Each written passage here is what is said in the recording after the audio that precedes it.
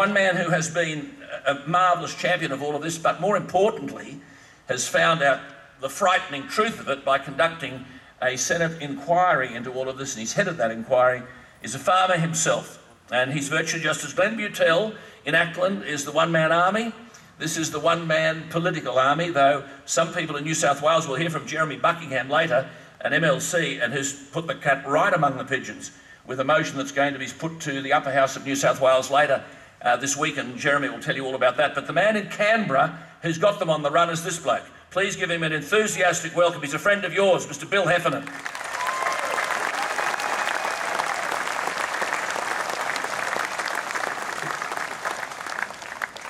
Well, thank you very much, everybody. I hope anybody that's in the sun can find the shade.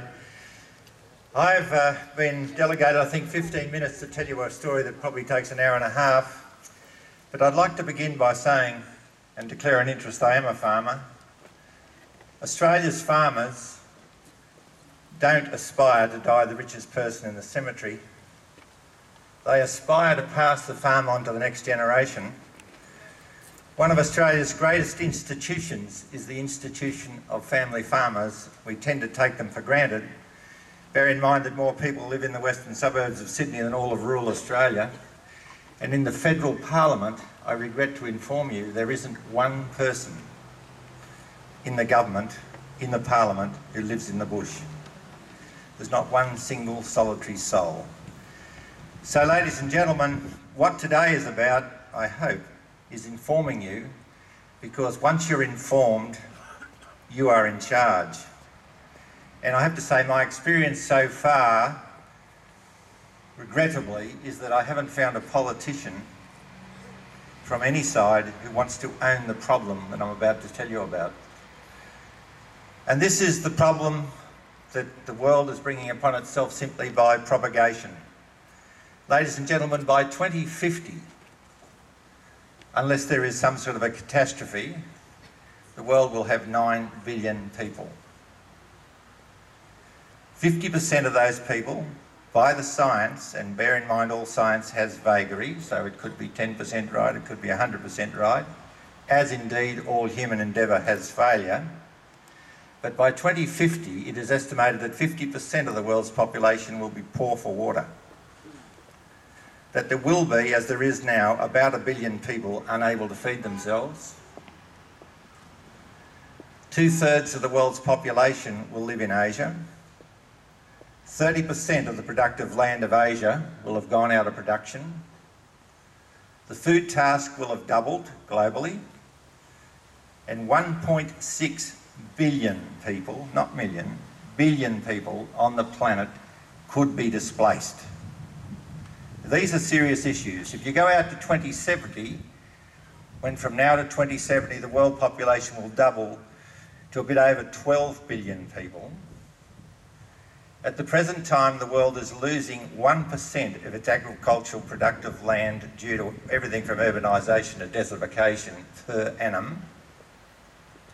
By 2070, a place like China will have 1.8 billion people.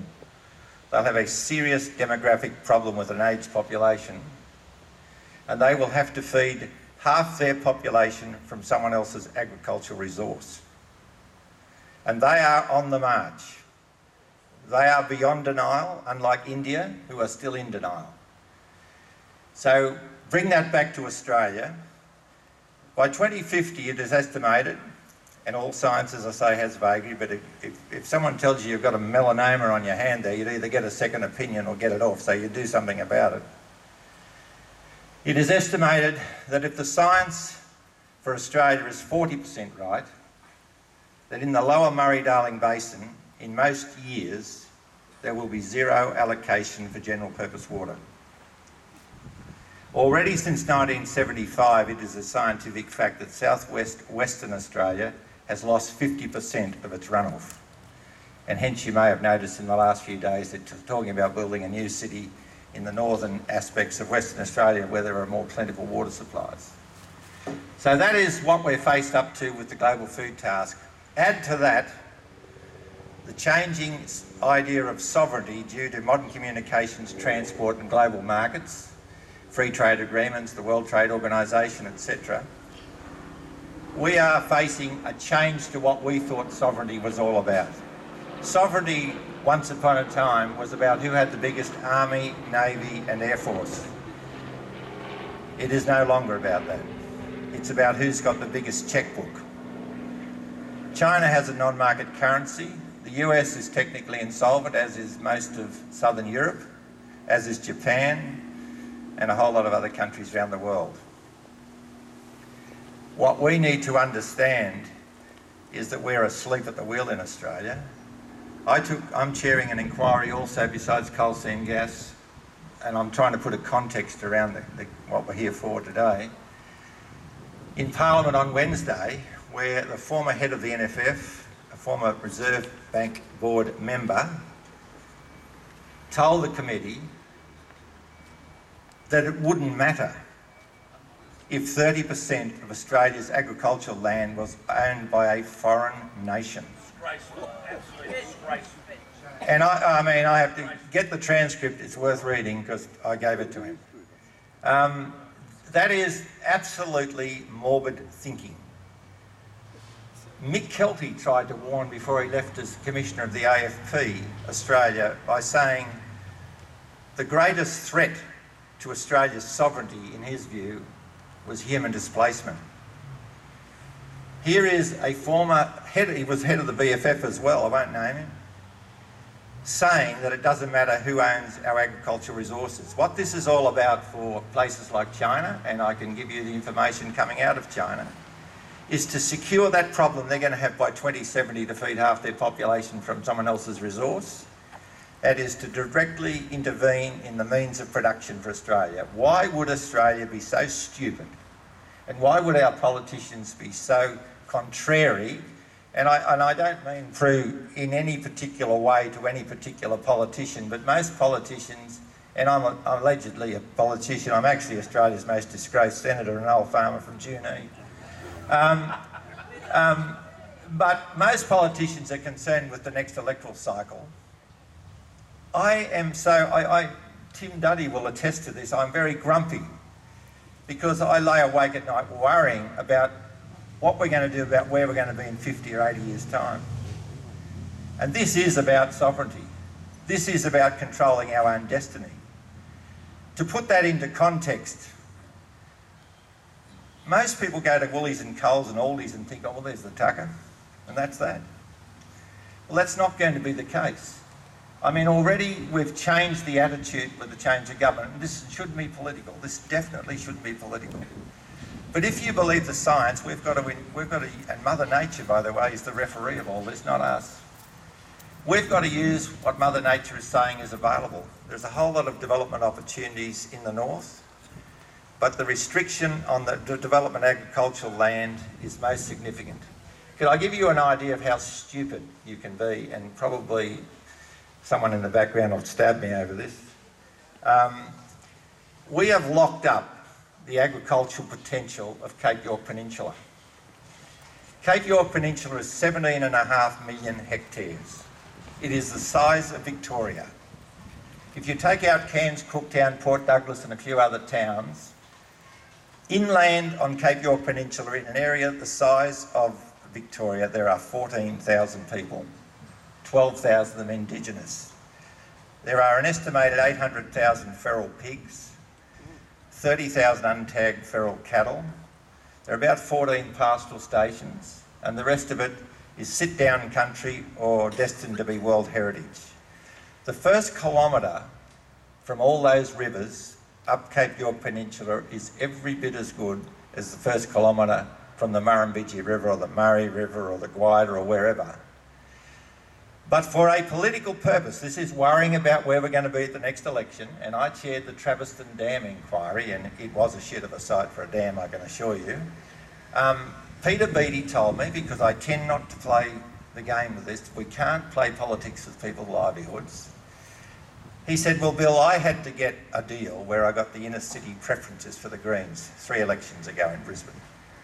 So I've done a deal with them and the Wilderness Society to lock up Cape York Peninsula from any commercial agricultural production.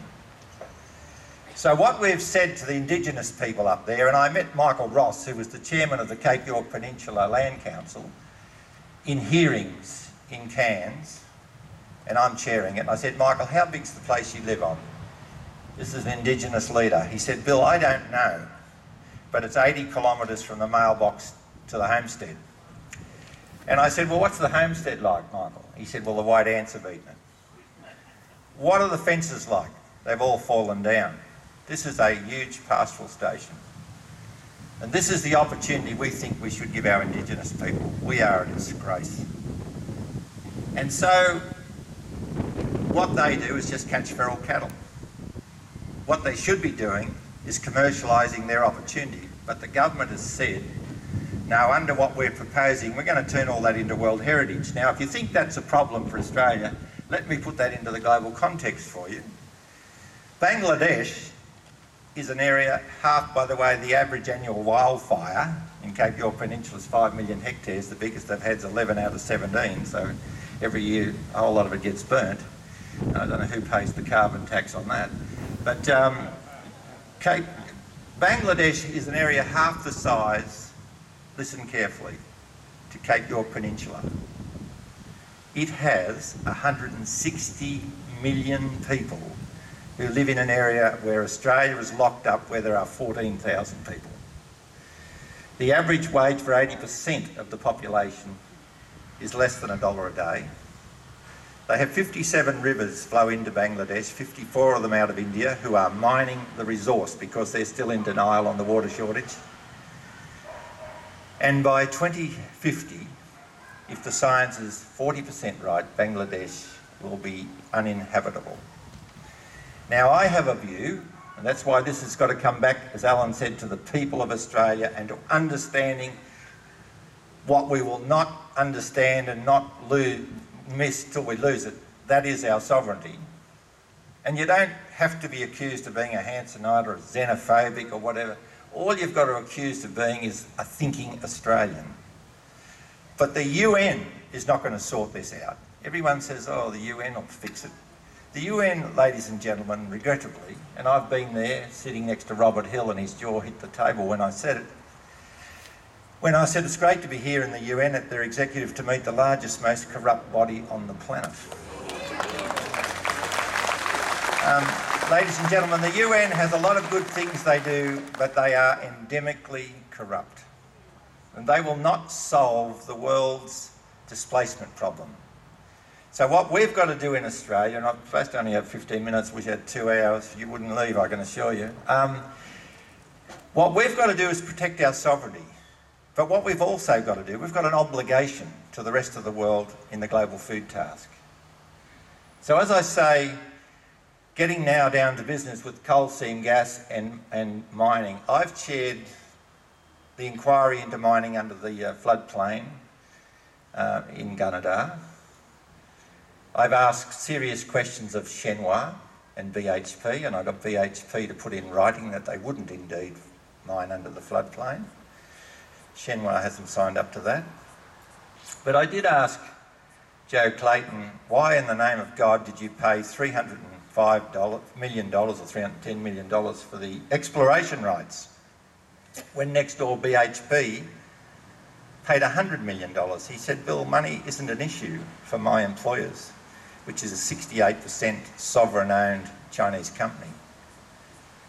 And that's why they've been able to pay 4 times the value to farmers to shut them up and move them on. You can't blame the farmers. But what worries me a lot about the evidence I've received, so that was the Gunnedah inquiry, I'm now doing the coal seam gas inquiry, is that a lot of politicians, a lot of companies think the solution for make good for the farmers is money. And as I said to Mr Wilkinson, the boss of APIA, the coal seam gas representative body, how does money make good a contaminated aquifer? The Queensland advice, which was in 2006 when they gave Santos and Queensland British Gas mining licences for coal seam gas in Queensland, Queensland's made a catastrophic error. And all the people involved politically should be, I better not say it, but they should be gotten rid of. The advice the Queensland Government has is that if they go ahead, because of the absolute explosion in the event, I mean, Santos and Origin will say, well, we've been mining coal seam gas for years, yeah, with about 100 wells. What we're talking about, as Alan said, is 40,000 wells. The advice to the Queensland Government, written to them by their own department, is that there will be no further agricultural water available for agriculture if the coal seam mining gas goes to its full entitlement. No more agricultural water. So what, and it also says with regard to make good for farmers who are losing their bore water, we've taken evidence of contaminated aquifers. How in God's name do you make good a contaminated aquifer? Bakersfield in the US, ladies and gentlemen, is suing a local coal mining company over there for $2 billion because they've contaminated the local water supply. But how do you make good the water supply once you've contaminated it? The evidence we received from the CSIRO was that they tried to bullshit their way through, pardon my language, with the brief, but eventually I pulled them up and said, this is gobbledygook. What is the truth? The truth was that it could take 300 years to make good the aquifers that they're going to mine this coal seam gas out of. The Queensland Government's advice in this document, and Alan's got it, is that it could take 1,000 years. 1,000 years to make good the damage for a 35-year industry. So as I say, I could go on. But the more I've known and become aware of, the more I think it's important that the people of Australia understand the enormity of what the change is we're about to go through. The global energy task is completely devouring the global food task. The global food task needs a lot of work doing to it. China has set aside 10 years ago 270,000 hectares for prime agricultural production, and they plan to keep it. Well, the pressure in China has been such that they've already lost 10% of the land they've set aside due to urbanisation. This is a serious problem. Australia is the best place in the world to raise a family, breathe fresh air and drink clean water.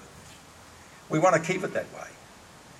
And the only people that will enable that to occur are the people that are elected, that elect the people to make the decisions. And those people are sitting in this garden here today. It's up to all of us. As I say, we've taken it for granted.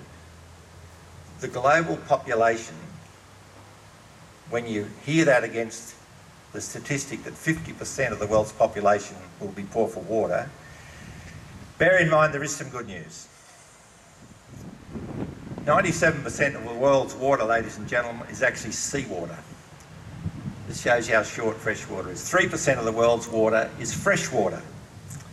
2/3 of the world's fresh water is tied up in snow and ice. So there's only 1/250th of the world's water available for drinking. But if we are smart, we can make it work.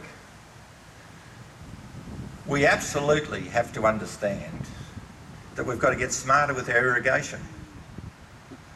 I think we made a grave error when we separated land from water title and made it a tradable instrument. So someone who's a retired drug smuggler on the Gold Coast can actually own all the water entitlements if he chooses to buy them as an income. I think that's a grave error. But we do have new technology, we do have science. Carnarvon in West Australia is the peak of water science. This is the hope in the side of this. Carnarvon has 3,500 acres of irrigation. They draw 8,500 megalitres, 8.5 gigs, out of the Gascoyne Sandbed River, which only runs for 10 weeks of the year. And with that, in 06-07, when I chaired the Northern Development Task Force, a task force which the present government shut down and destroyed the ethos of, didn't want to develop the north, told the CSIRO, let's see what water's in the north, but you're not allowed to consider storing it or damming it. What a joke. In Carnarvon in 06-07, they produced $69 million with capsicums, lunch pack bananas, tomatoes, table grapes, those sort of crops. In the same year, the laziest irrigation scheme in Australia, which I hopefully will become the most efficient at the Ord, used 40 times that amount of water to produce the same income. And in the same year, so they were 40 times less efficient than Carnarvon, in the same year the Murray-Darling Basin was 20 times less efficient. But if we, and indeed in the Murray-Darling Basin, if you use the water that they produced to produce $69 million with the latest of technology for water, which is fertigation, which is patented Israeli-Spanish technology, where countries really do value their water, if you use that amount of water that they produce $69 million worth of income, farm agricultural produce with, in Murray-Darling Basin to produce a cotton crop, you would have got yourself $1.25 million. That's the difference in the efficiency. So we can use science, we can use technology. At the present time, the world is spending $40 billion a year on agricultural research. We should be spending at least $80 billion, and to put that into context, I think we spend something like $1.3 to $7 trillion on defence research. So we're taking our food for granted, and we shouldn't. I'd love to talk for longer, but I feel the more I know about coal seam gas, the worse I feel about it. Thanks.